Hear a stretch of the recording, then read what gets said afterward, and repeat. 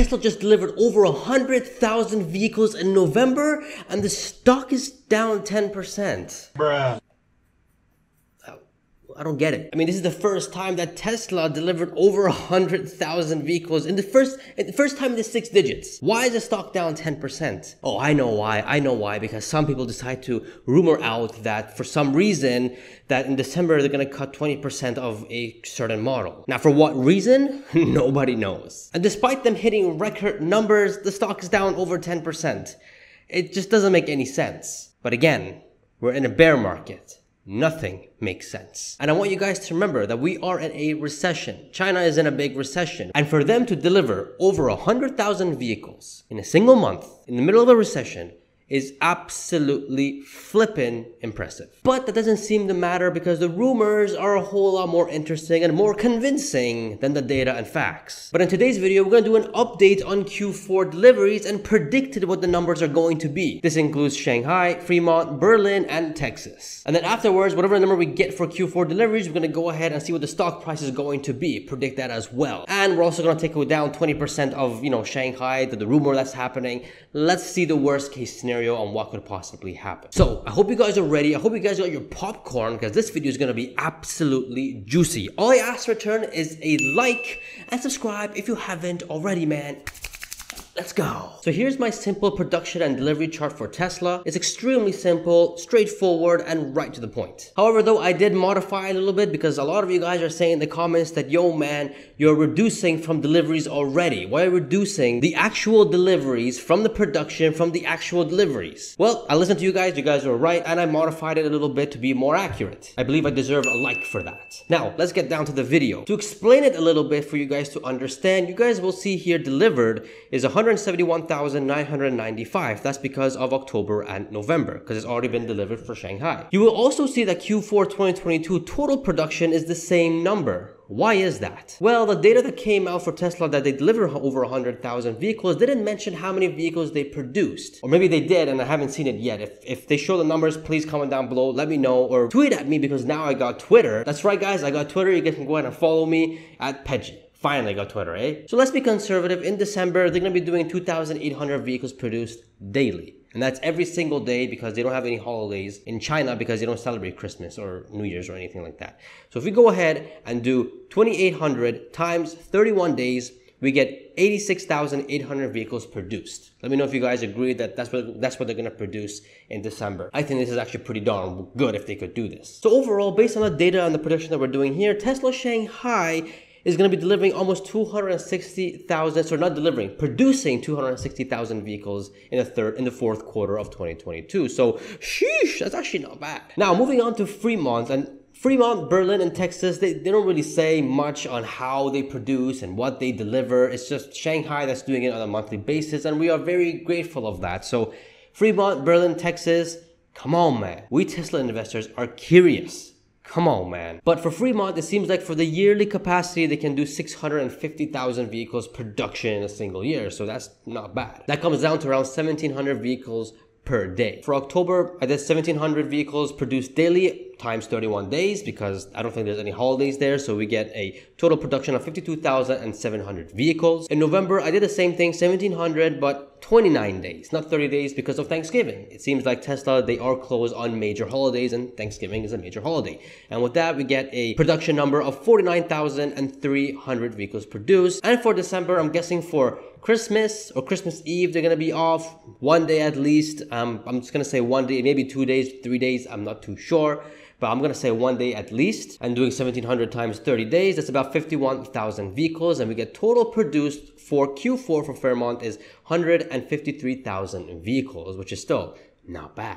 Now moving on to Berlin, they stated that in October they did about 2,000 vehicles producing every single week. So 2,000 vehicles being produced weekly comes down to around 285 vehicles being produced daily. And with that, if we do that based on their data for October is about 8,840 vehicles. Because remember, 4 weeks is in a month and we get the 3 extra days to complete the month. That's how I got 8,840 vehicles produced. For November, I increased it daily to 330 vehicles being produced but for only 29 days because of Thanksgiving. And we get 9,570 vehicles. For December, however, I increased it to 360 vehicles. That's about 2,500 vehicles being produced weekly. So I think that's fair. By December, by now, they should be producing that. And we're getting some reports that they're pumping a lot of cars out in Berlin. So it may be more than this already. We gotta wait for data and see what's up. But this is what I'm predicting. 360 vehicles multiplied by 30 days, because again, I'm gonna say Christmas Eve is off or just one day is off in December. We get 10,800 vehicles. Overall, we get a total production for Q4 of Berlin of over 29,000 vehicles, which is absolutely amazing. Moving on to the last one, which is Texas. And there's no news with Texas. The only news that we got recently was that produced their 10,000th car, so it's not really helpful. I mean, it'd be more helpful if they could tell us how much they're producing on a daily basis, weekly basis, monthly basis. That'll help a lot. But to be conservative, I said 200 vehicles producing every single day for Texas in October. Multiply that by 31 days, we get over 6,000 vehicles produced. In November, I said 250 vehicles being produced every day for 29 days, not 30 days because of the one-day holiday for Thanksgiving. We got 7,250 vehicles. And for December, I said 275 vehicles being produced daily. And again, for 30 days, not 31 days because of that one-day holiday as well. And we get total production in December for Texas, 8,250 vehicles.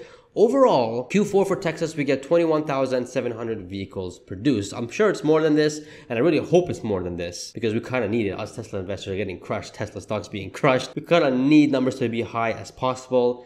And I know it's very difficult for them to do because we are in a recession, but I got hope. Even though it's not a strategy, I got hope. Overall, total production, including October, November of Shanghai, it was over 440,000 vehicles, which is actually pretty good. Production, excluding October, November for Shanghai, is 290,000, over that. Total deliveries. What is the total delivery going to be end year for Q4? Now, this was tricky because prior to this, they usually had a gap about like 1.5%, 2% from the production to deliveries. For recent month for October, let's just take that for example, they produced almost 88,000 vehicles, but only delivered almost 72,000, leaving a gap just a little bit over of 16,000. That's a percentage of almost reaching 20, which is absolutely madness. Not too sure if that's going to happen again this quarter or not. I'm going to be more hopeful and say 10%. I'm sure they will learn what to do and what not to do based on their experience in Q3. So let's do that. 10% of 441,000 vehicles. We get total deliveries of 433,634 vehicles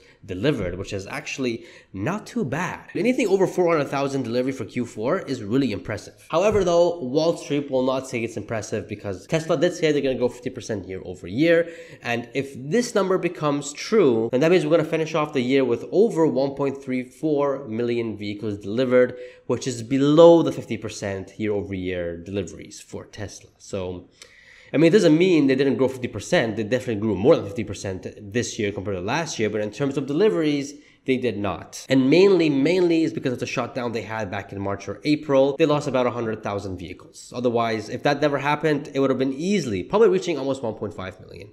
Easily. Now let's go ahead and put this in the stock prediction chart and let's see what we're gonna get. Let's go put this 433.634 and bam, look at all these numbers pop up. I love it. Q1 revenue. Again, this is only for vehicles and FSD. There's no energy here. I probably should add energy here, but I need more data on how they're getting this revenue. We don't have that data yet, so I can't really put it. I mean, I do put it in this 2030 stock price prediction video that includes everything. You know, the bot, robotaxi, energy, full FSD, Tesla insurance, all of it. Just check it out. You'll be disappointed. But with just vehicles and FSD alone, and FSD is only a little bit, not a lot, we get a Q1 revenue of almost $22.7 billion, which obviously, if we add another billion on top of this, with energy, is probably going to be above 24 billion. But again, keeping it conservative, almost $22.7 billion, which is actually not bad. It's actually pretty good. But what's even more impressive is the net income for this quarter. Now, this is based on an 18%, not 20%, not 25%, not 30%, 18% margin for the vehicles alone. And we get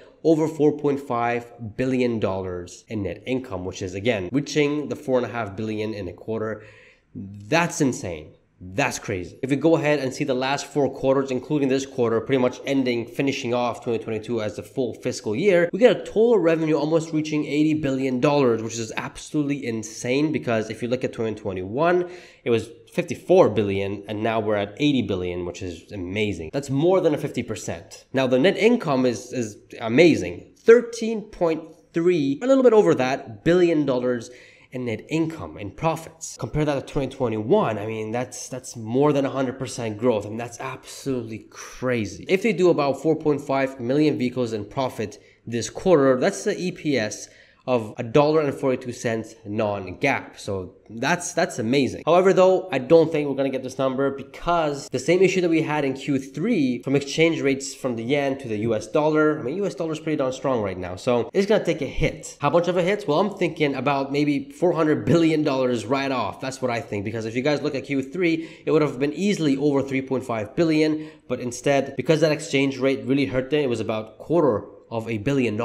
That's a lot of money. So that brought it down. That brought them down big time. And they did $1 billion more this time. So $350 to $400 million in losses for exchange does make sense. But I'm going to say a whopping $500 million because why the hell not? So we do that and we get an EPS of 1.26, total EPS for the entire year of $4.07. We'll do this breakdown in another video when we're close to the Q4 earnings. $1.26 does seem to be realistic for this Q4 coming up, but let's go back. Let's go back to the 4.5 billion, and sheesh, it's still amazing. Let's get down to the stock price and figure out the PE. And if you guys are ready, man, smash the like button because this is what everyone wants to know. When is the stock gonna go back up? To be honest, guys, I kind of want to stay low for some time for the next couple of months because I want to buy more, going even more all in into Tesla stock. So yeah, just a couple more months being low, I don't mind. But then after that, yeah, we want it to go back up. We want it to go back up. But let's see what the PE we need for it to go back up. So right now, Tesla is trading at around 50 to 55 PE. Let's say 50. If Tesla comes out with these numbers with, $4.5 billion in net income, that's going to compress. Because they're crushing earnings, it's going to compress the PE.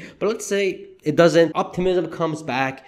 We can see a PE of 50. And with a PE of 50, hey, look at that. We're over $200 per share. Wouldn't that be a relief to see that? I'm seeing the stock going up over $200. Most likely, because we're in this market, because there's a lot of Tesla FUD, and Elon's not doing anything about it, and Tesla's board is not doing anything about it, and if this continues, the stock is going to continue to go lower.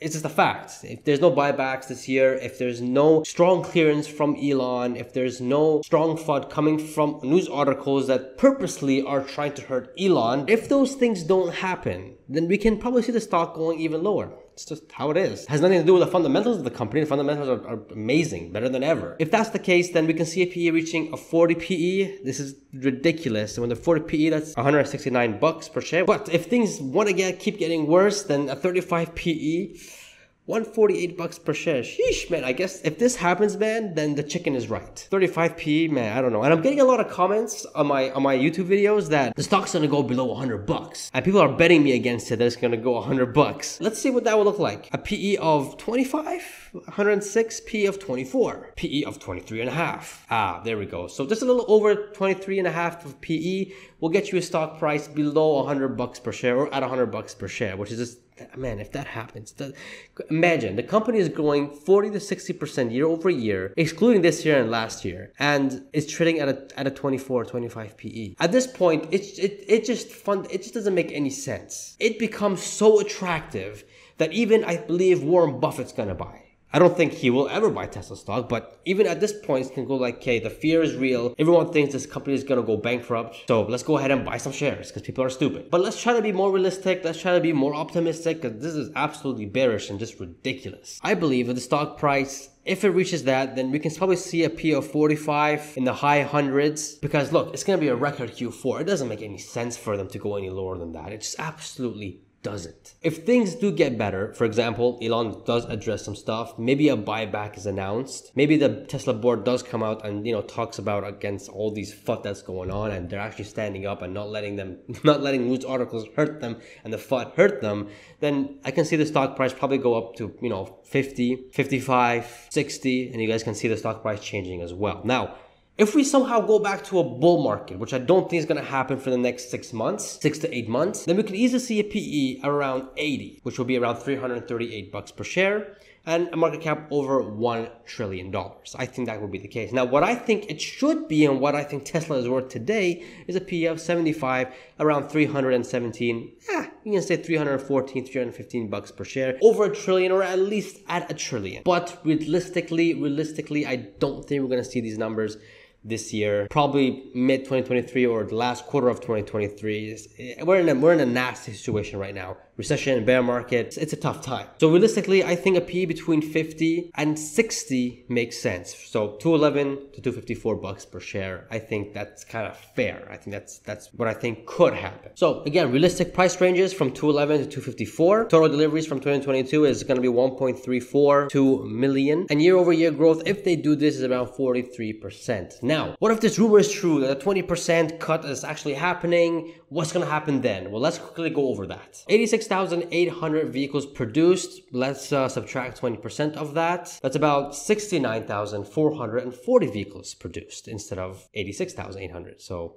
nice number. That gives you a total delivery numbers of 418 vehicles. It's a little bit over that. So let's go ahead and put that in the stock chart and let's see how that will look like. Boom. So not too much of a difference. We went down from 254 to 251. If you put a PE of 50, we went down from 211 to 209. So really not too much of a difference, only a few dollars here and there. What will make the big difference is the reaction coming out. If it comes out much better than expected and inflation is a whole lot less than expected, then we can just see sentiment being a whole lot better. The stock market is an emotional roller coaster and it's a voting machine in the short term. You're going to be looking at these investments for the next 5, 10, 15, 20 years. Long-term investments. That's what's going to count. There was rumors that they're going to do around 495 vehicles, but that's Reuters. Who trusts Reuters? They're just highballing it, so if it goes less than that, the stock can tank even more. If they do 495, a miracle. If they do it, it's an absolute miracle. Then they'll reach the 50% mark and it'll be over 1.4 million vehicles deliveries. And the stock price obviously will have a good impact as well because that's a lot of vehicles. In fact, the net income will be over $5 billion. That's going to be insane. Let's see what actually happens in literally less than a month from now. So it's going to be interesting. So guys, I know it's a very scary time. You're looking at your portfolio, you feel like Woojack, your stock is down 50-60%. And I totally understand. I've been through this multiple times. This is actually my third bear market that I'm through. And I've been ready for this. I've been ready for this. I've been buying so much Tesla stock recently that I'm cashless.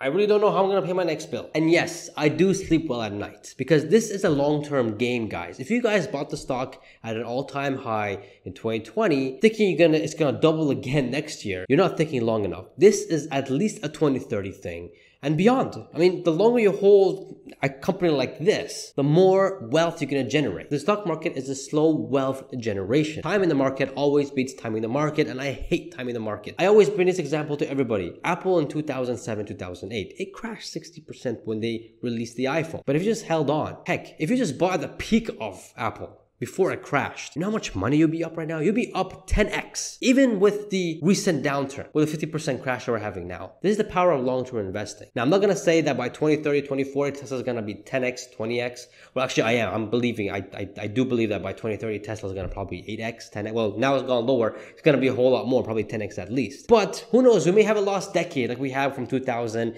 to 2010. Maybe China decides to invade Taiwan. Maybe Russia decides to hit a NATO and World War III starts and that's it. In the short term, it's a voting machine. In the long term, it's a weighing machine. And I choose not to bet against the short term because that's stressful. I'm not a day trader. I'm an investor. Tesla is probably the best investment, in my opinion, out there today. There's other ones too, but I don't know any other company that's growing at 40, 50, 60% year over year. So again, guys, if you're worried that your stock is down a lot, come to the game, man. This is the bear market. Probably going to go down lower.